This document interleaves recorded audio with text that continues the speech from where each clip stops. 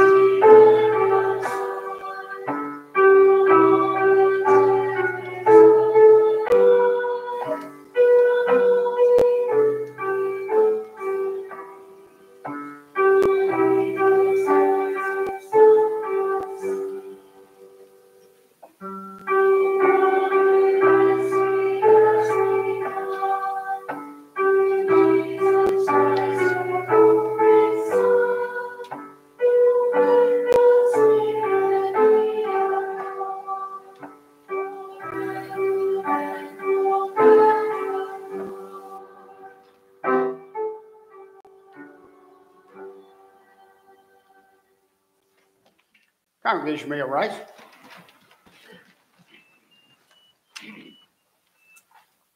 Almighty God, our Heavenly Father, we have sinned against you in our thoughts, in our words, in our deeds, and in all that we have not done. Forgive us in the name of our Lord Jesus Christ. Deliver and restore us that we may rest in peace. By the mercy of God, we are redeemed by Jesus Christ, and in him we are forgiven. Let us rest in his peace until the rising of the sun, when we shall serve him in newness of life. Amen. Congregation may be seated. We'll join in singing our psalm this evening, Psalm 40, that's printed on the next page for us.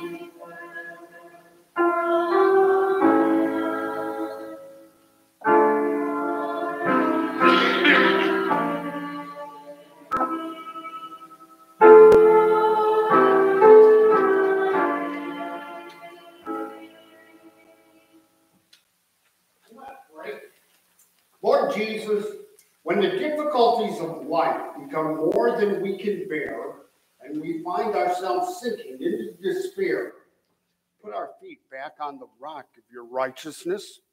You obeyed your Father's will on our behalf.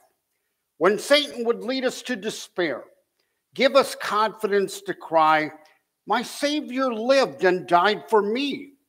In his name we pray, amen. We continue hearing the passion history of our Savior this evening. In the evening, Jesus' disciples reclined at the table, and he said to them, "I have eagerly desired to eat this Passover with you before I suffer.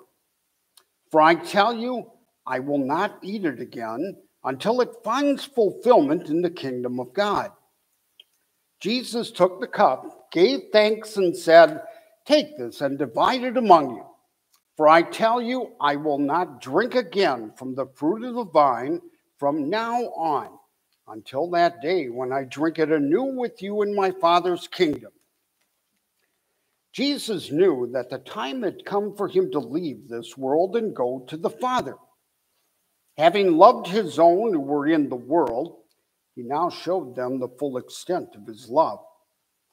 The devil had already prompted Judas Iscariot, son of Simon, to betray Jesus. Jesus knew that the Father had put all things under his power, and that he had come from God and was returning to God.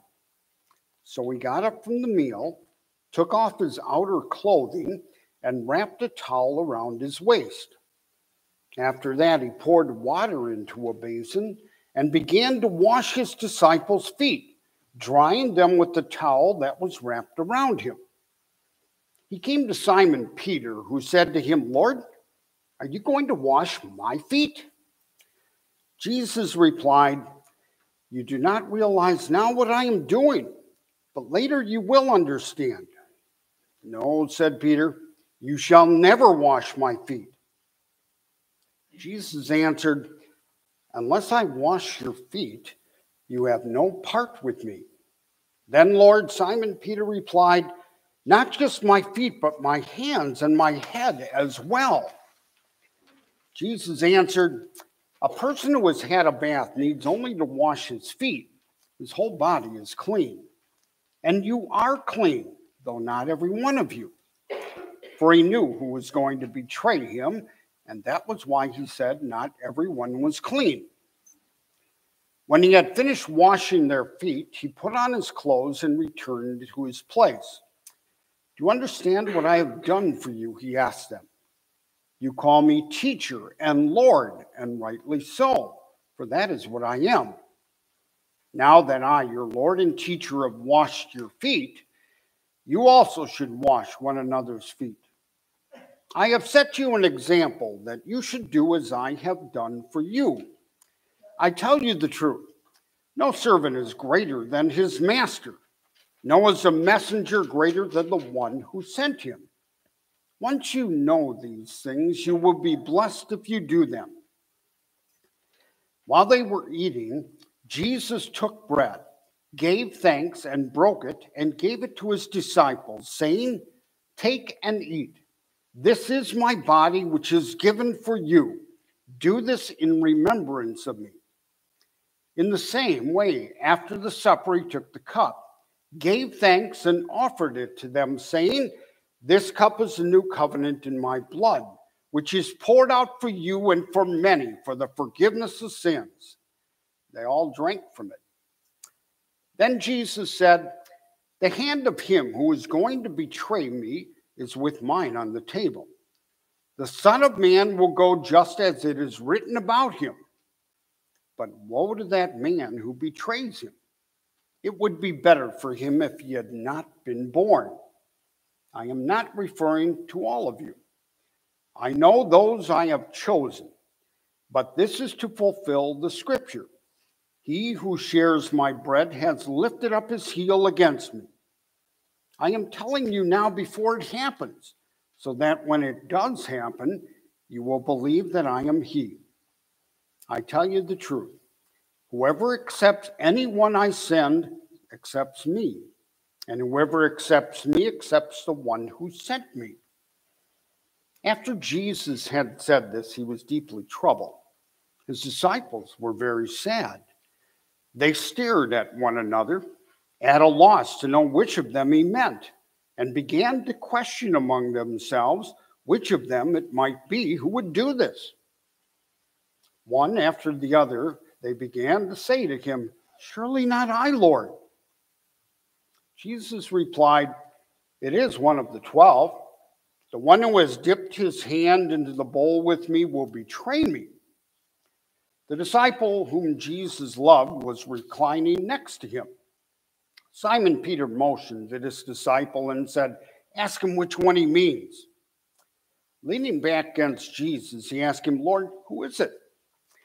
Jesus answered, "It is the one to whom I will give this piece of bread when I have dipped it in the dish." Then, dipping the piece of bread, he gave it to Judas Iscariot, son of Simon. Then Judas, the one who would betray him, said, "Surely not I, Rabbi." Jesus answered, "Yes, it is you." As soon as Judas took the bread, Satan entered into him. "What you are about to do quickly," Jesus told him. But no one at the meal understood why Jesus said this to him. Since Judas had charge of the money, some thought Jesus was telling him to buy what was needed for the feast or to give something to the poor. As soon as Judas had taken the bread, he went out, and it was night. When he was gone, Jesus said, "Now is the Son of Man glorified, and God is glorified in him. If God is glorified in him, God will glorify the Son in himself and will glorify him at once. My children, I will be with you only a little longer. You will look for me. And just as I told the Jews, so I tell you now, where I am going, you cannot come. A new command I give you: love one another. As I have loved you, so you must love one another. By this, all men will know that you are my disciples if you love one another." Simon Peter asked him, "Lord, where are you going?" Jesus replied, "Where I am going, you cannot follow now, but you will follow later." Peter asked, "Lord, why can't I follow you now? I will lay down my life for you." Then Jesus answered, "Will you really lay down your life for me?" A dispute arose among them as to which of them was considered to be greatest. Jesus said to them, "The kings of the Gentiles lord it over them, and those who exercise authority over them are given the title benefactor. But you are not to be like that. Instead, the greatest among you should be like the youngest, and the one who rules like the one who serves. For who is greater, the one who is at the table or the one who serves? Is it not the one who is at the table? But I am among you as one who serves. You are those who have stood by me in my trials, and I confer on you a kingdom, just as my Father conferred one on me, so that you may eat and drink at my table in my kingdom, and sit on thrones judging the 12 tribes of Israel. Simon, Simon, Satan has asked to sift you as wheat, but I prayed for you, Simon, that your faith may not fail. And when you have turned back, strengthen your brothers." Here ends our Passion history this evening. We'll continue with our next hymn, the hymn, "A Lamb Goes Uncomplaining Forth."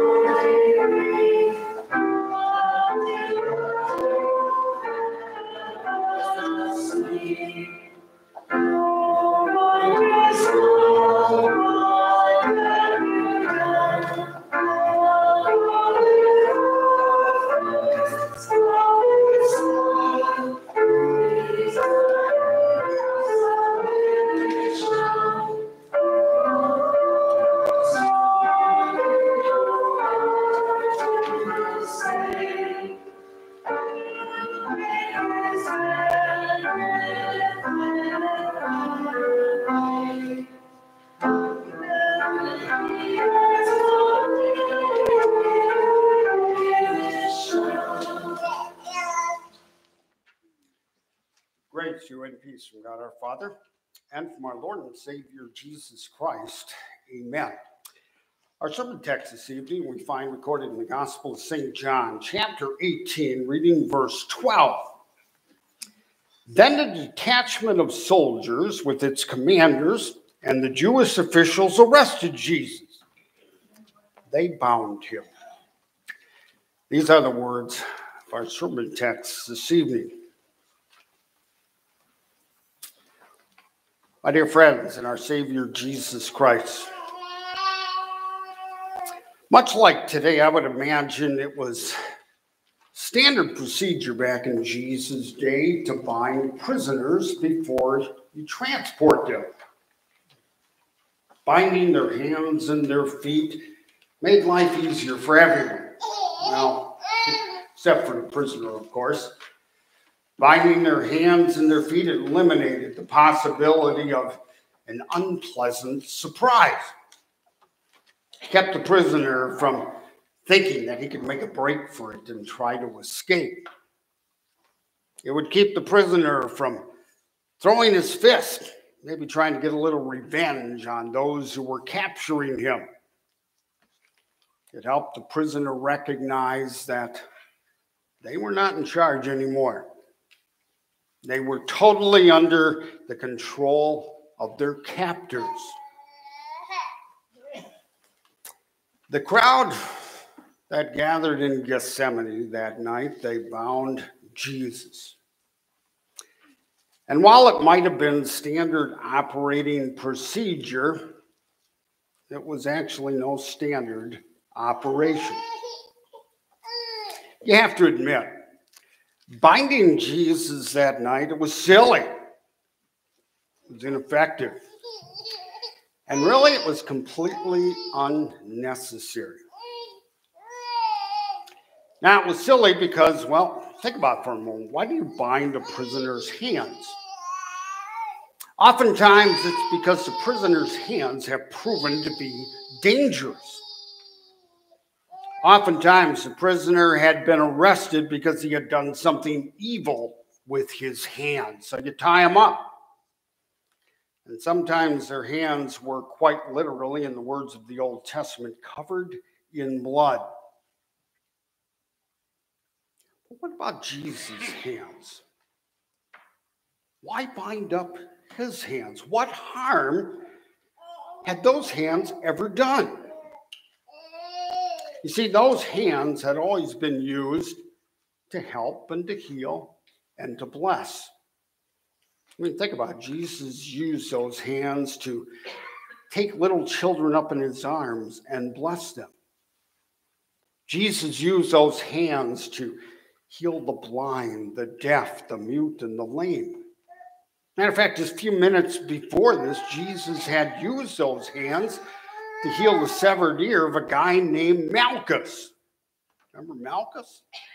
He was part of the crowd that had come to arrest Jesus, and yet Jesus used his hand to heal the ear of an enemy.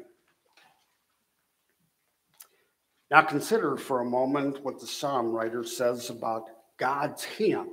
You know the passage. You open your hand and satisfy the desires of every living thing.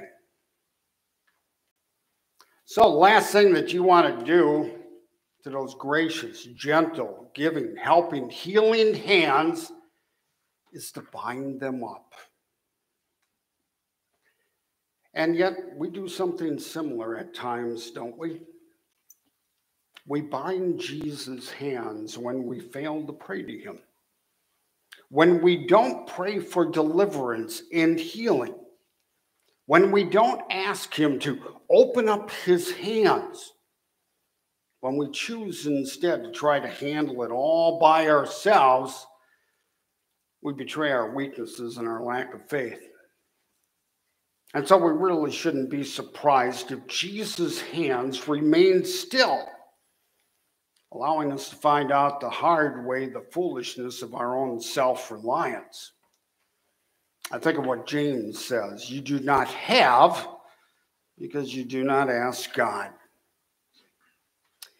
And other times, we bind his hands forcefully. Oh, we choose to go on our own sinful way, and we want him to remain quiet, binding not only his hands and his feet, but especially his mouth, so that his words and commands are muffled by our rebellious nature. And we'll let him know when and if we're interested in hearing from him. Oh, if we get ourselves into some serious difficulty, we'll ask him to bail us out then. But until then, Jesus just needs to stand in the corner, bound and mute.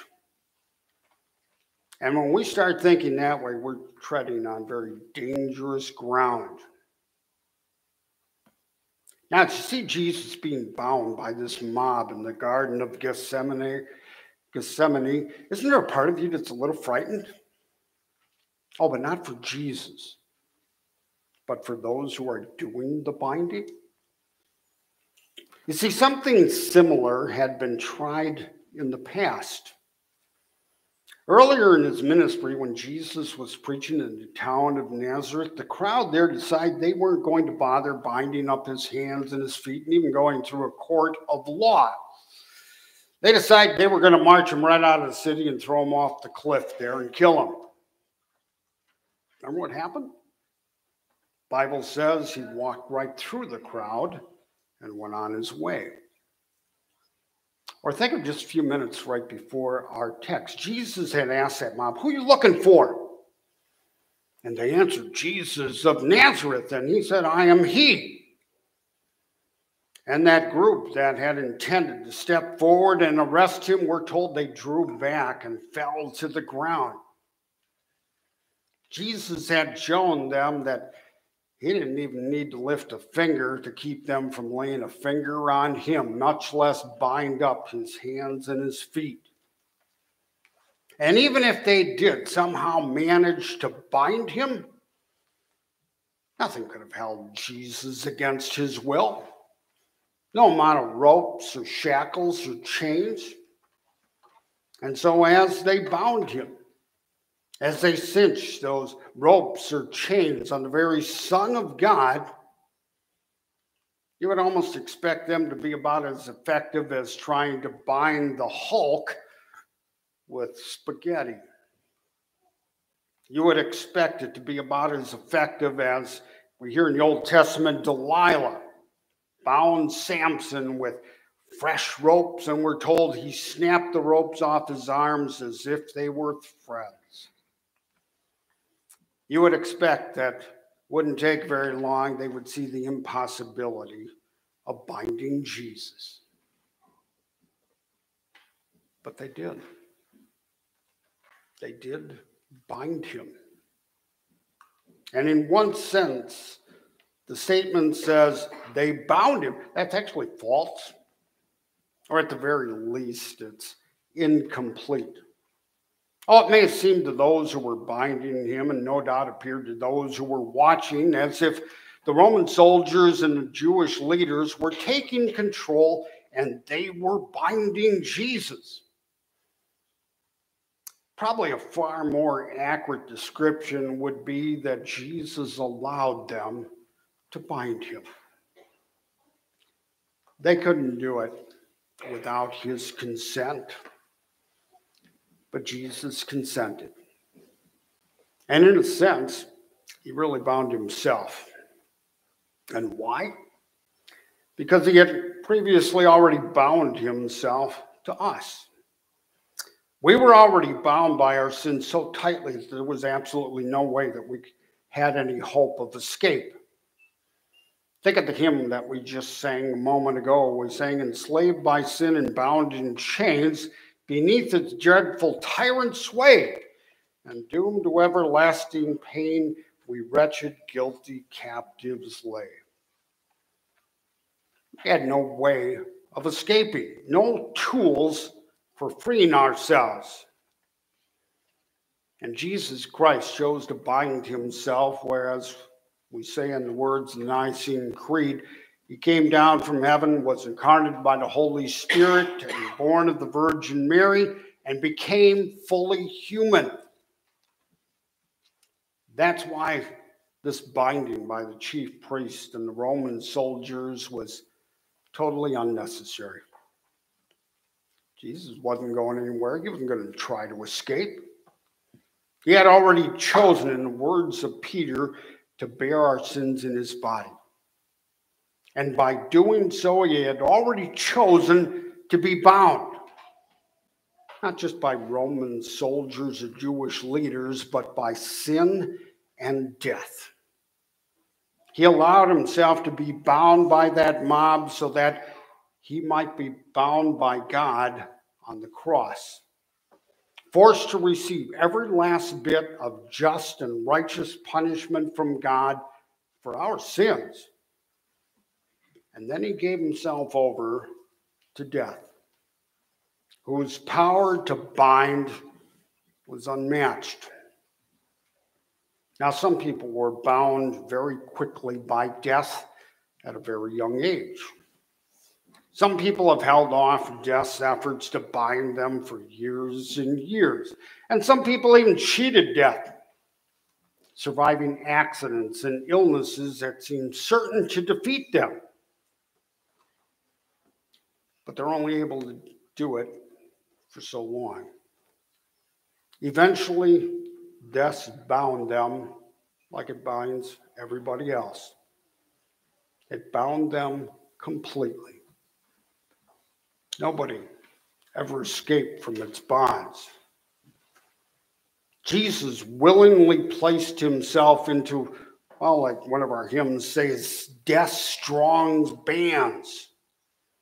Strong bands for everybody. That is, except for Jesus. Of course, maybe we're not supposed to talk too much about Easter during the Lenten season. But how can we not talk about Jesus being bound in Gethsemane and then being bound in death's strong bands without talking about how he also burst those bands on Easter Sunday? He burst those bands as effortlessly as Samson burst those ropes that were binding him, and as completely as the prisoners who break their chains and grind them into dust. Therefore, you and I are no longer bound by the guilt of our sin and the eternal death. You see, that's first purpose for why Jesus freed us. Writer to the Hebrews talks about that. He says Jesus died to free all those their lives were held in slavery by their fear of death. The grave could not bind Jesus. It's not going to bind you and me either. Oh, sure, our bodies are going to spend a little time in the grave, but they aren't going to stay there forever. Our fear of death falls away like burst bonds. And Jesus also freed us so that we who've been raised from spiritual death to spiritual life would no longer be slaves to sin, bound by sin in our daily lives. Instead, he sets us free. Sets us free to do what the writer to the Hebrews encourages, to throw off everything that hinders and the sin that so easily entangles and run the race marked out for us. But you know, it's an ongoing process for us because the devil is never going to stop trying to lasso us in with his temptations. You and I are not bound by him, though. Therefore, we can, through the power of the Holy Spirit living in us, do exactly what that passage says. We can daily throw off everything that hinders us. And we can actually run the race that's marked out for us, not just shuffling along like someone who has her feet tied up. Yes, we continually bind ourselves to Jesus Christ. We continually bind ourselves to the one who bound himself to us and allowed himself to be bound for us. And why?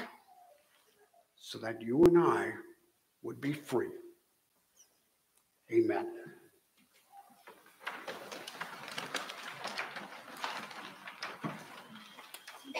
And the peace of God, which surpasses all understanding, shall keep our hearts and minds with Christ Jesus.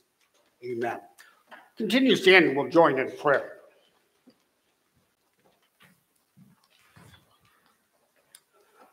Abide with us, Lord, for it is evening, and the day is almost over.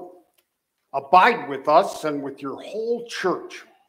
Abide with us in the evening of the day, in the evening of life, in the evening of the world. Abide with us in your grace and goodness, in your holy word and sacrament, in your comfort and blessing.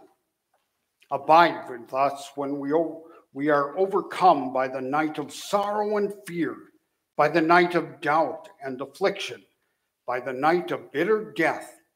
Abide with us and with all your people in time and in eternity. Amen. We join in the Lord's Prayer. Our Father, who art in heaven, hallowed be thy name. Thy kingdom come, thy will be done on earth as it is in heaven. Give us this day our daily bread, and forgive us our trespasses, as we forgive those who trespass against us. And lead us not into temptation, but deliver us from evil. For thine is the kingdom, and the power, and the glory, forever and ever. Amen. May God be gracious to us and bless us, and make his face shine upon us. May God bless us still, so that all men Congregation may be seated. We'll continue with our last hymn, The Garden of Gethsemane.